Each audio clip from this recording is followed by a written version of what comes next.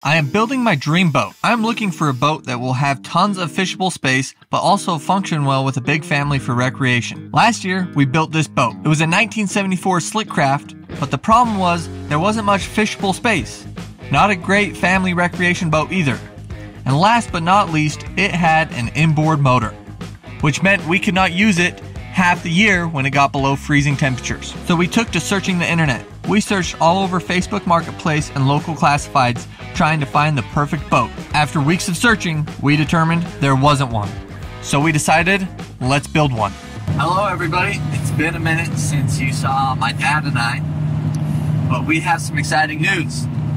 We woke up at 2:30 this morning and are driving to pick up a new boat. And as you can see in the distance, there's Las Vegas. We're going south of Vegas to pick up a new boat. We're so excited to show you guys, and we're gonna kind of answer reasons why we're getting a new boat and all the time and energy and money we spent in building the last boat, and kind of some things that we did not love about that last boat that physically we cannot alter or change, which has ultimately led us on the search for a new boat. And we found it, and we are currently 2 hours away from seeing it for the first time. I'm so excited to show you guys, so we will see you when we're at the new boat. All right guys, as you can see, we got our pontoon.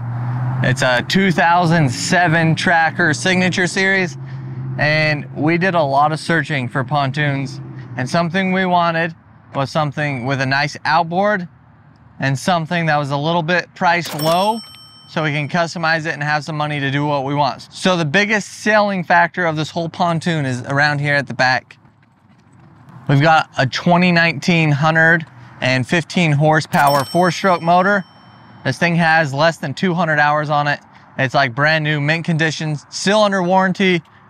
So I'm so excited, but we are still 9 hours from home. So we're gonna grease these bearings, go pick up a spare tire, and get on the road. And I can't wait to tear into this thing and show you guys some more of this pontoon. But for now, here's your sneak peek.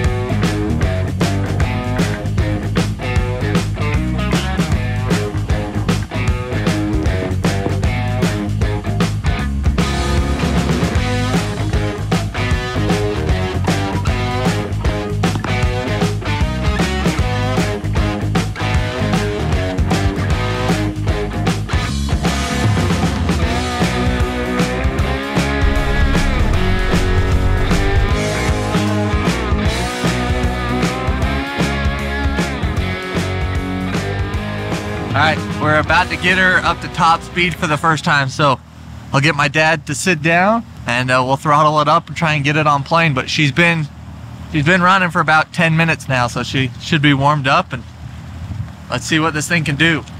Okay, the speedometer doesn't work, so I have a speedometer app I've used in the past. It's pretty accurate, it uses GPS. Right now it says we're going 5 miles an hour.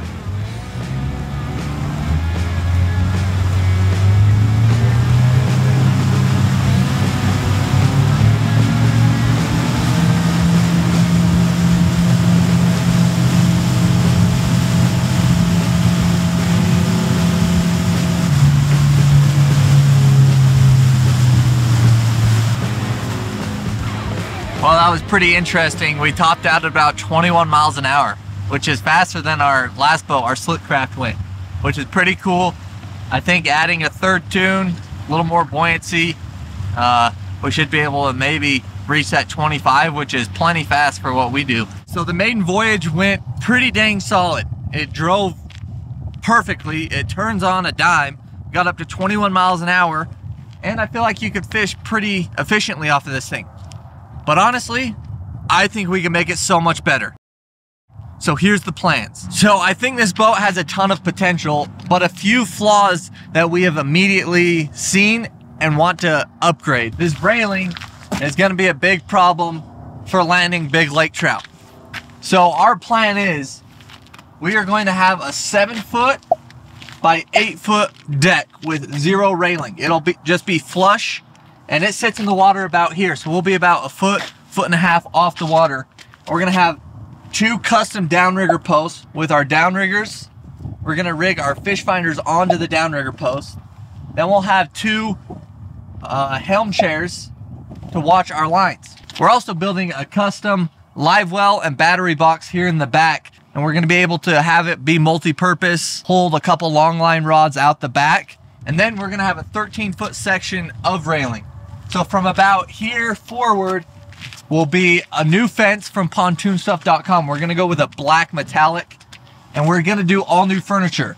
So in that front 13 feet, we're gonna maximize the seating because we do have a big family, and that's the whole reason we got a pontoon, is to spend more time on the water with friends and family. So we're gonna have sectionals with lean backs in the front. And like I said, 13 feet is gonna be all seating. But we are going to make this pontoon the ultimate fishing rig, and you guys are gonna be along for every step of the way. As far as the trailer goes, I'm not in love. It is a single axle trailer, and I have had very, very bad luck with single axle trailers and burning up a bearing and being stranded. So my dad and I, we're gonna look for a double axle trailer or look at possibly converting this to a double axle. And I honestly don't love the small tires and wheels. I kind of want something a little bit bigger, something that I'd feel more comfortable pulling it on the freeway. So let's get back to the house and see what we can come up with. Guys, we may have done something a little crazy. We are 9 hours from home, and we just scored a second pontoon. Let's dive into the details of why we did what we did. After spending days looking for a pontoon trailer, we came to the realization that they're expensive, new and used. So my dad and I went back to the drawing board, and we thought of maybe finding an old junk pontoon with a tandem axle trailer or a tandem axle trailer conversion kit. And both of those have been expensive. But what we did find, in the exact same place we picked up the tracker, we found this beauty. A tandem axle trailer and a Starcraft 20-foot pontoon already torn down. It had the helm and a 75 horsepower Mercury on it. My dad and I then hatched a great plan. Get out of here. Oh yeah, yeah. Where prior, we were going to take the fencing and furniture off of the tracker and just try and sell independently, we then thought of an idea. What if we took the Starcraft pontoon and put new decking on it and the fencing and furniture from the tracker, and we're able to sell this with the tracker trailer under it and take the tandem axle trailer under the tracker and recoup a little bit of money that we've put into the tracker. So that's exactly what we've done. We drove 9.5 hours one way to pick up this tandem axle trailer, this 20-foot Starcraft pontoon with a 75 horse Mercury. What we've done up to this point is we have taken the helm off of it, we have taken the motor off, and we have now extended the deck back 14 inches. So what we're doing to the Starcraft today is we're going to try and get the sheeting on top. But before we do that, because the initial plan is to take the furniture and the fencing from the tracker and put it on the Starcraft. But we ran into a little bit of a dilemma. The fencing on the tracker goes 20 feet back. So there's straight up 20 feet of deck space on the tracker. And on the Starcraft, we don't have 20 feet of deck space. We have about 19 and some change, because the motor mount comes in kind of that older antiquated style where you would box around the motor mount. So what we have to do is we're adding a beefy aluminum cross member, some 2-inch, 1/4-inch thick wall cross member of aluminum here. And we're gonna slide this whole motor mount back 16 inches before we get the decking on. That's gonna allow us to use that exact same fence from the tracker, and it will mirror perfectly onto here. And then hopefully getting the sheeting on this pontoon before the end of day. So tomorrow we can have all day to do the carpet, the wiring, furniture, and fencing. And we're gonna try and knock out this Starcraft build in 2 to 3 days. So we got a lot of work to do. Let's get rolling. All right, we're free. Let's leave it right there.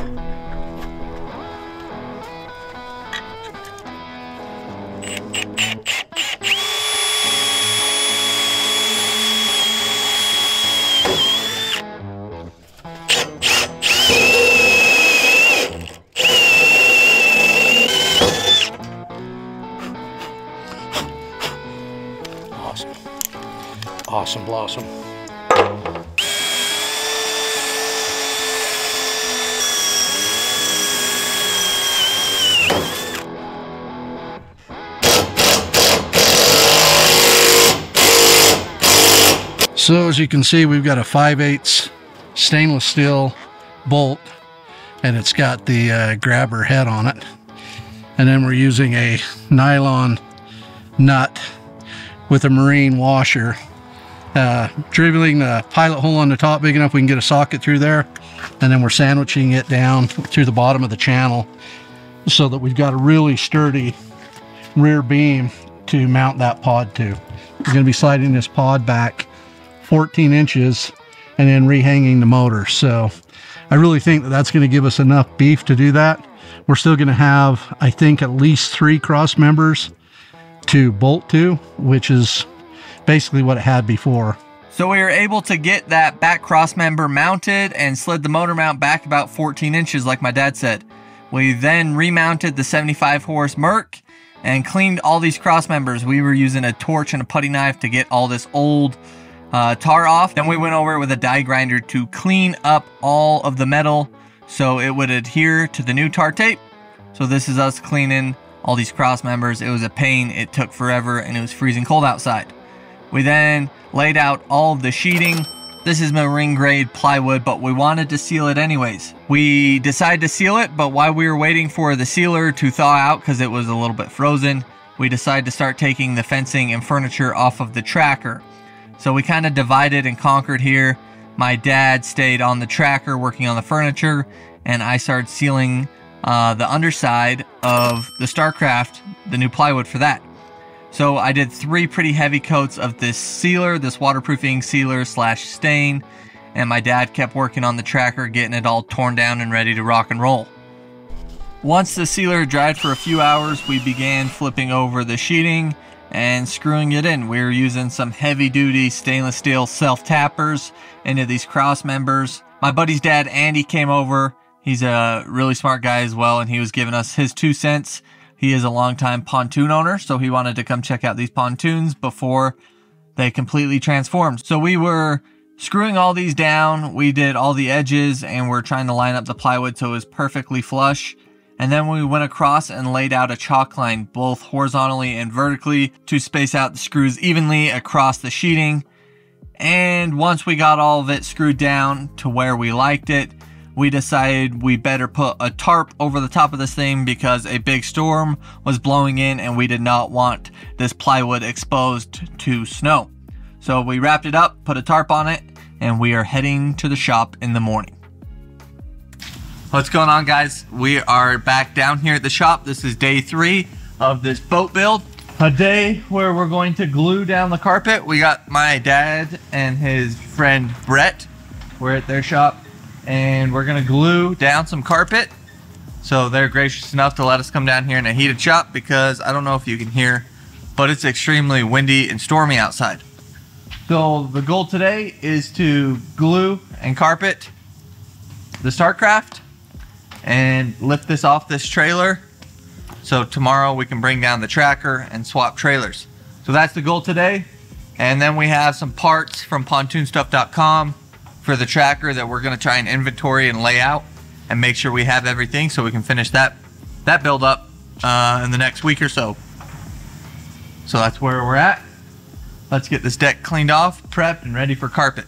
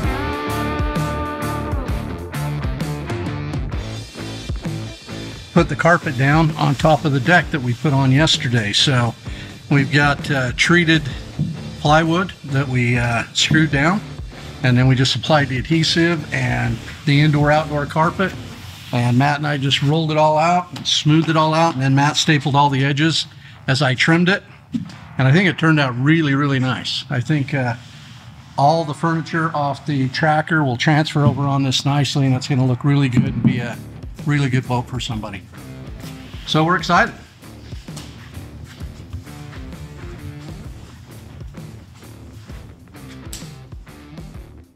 We left the Starcraft in the shop overnight to let the glue set up. Back up at my house, as you can see, we got quite a bit of snow. I continued to take off the fencing and furniture that my dad started the other day. Once the fencing and furniture were off the tracker, we hooked it up to the truck and drove it down to the shop. Our next task is swapping the trailers. The Starcraft trailer under this tracker and the tracker trailer under the Starcraft. Well, with the help of a 2-post lift at my dad's shop, this job went a lot easier than I thought. I was actually super nervous about lifting these things up and swapping the trailers, but it all went flawlessly. After that, took the Starcraft back up to my house, and with the help of my wife, we were able to load the furniture from the tracker onto the Starcraft. Got the trim pieces put up and the fencing all aligned the way I like it. I then aligned the back of the deck with the back of the fencing since they both had straight lines I could measure off of. Then went around and drilled and put through bolts and the risers around the entire fence, getting this fence totally installed and ready to mount the furniture. This job can be a little tedious. Running stainless through bolts, lock nuts, and washers through every 8 or 10 inches of the bottom of this fence can take a little bit of time, but I am still in shock at just how easy it is to work on these pontoons. Well, that does it for this episode. Make sure you tune back in next week as we start to tear down the tracker pontoon.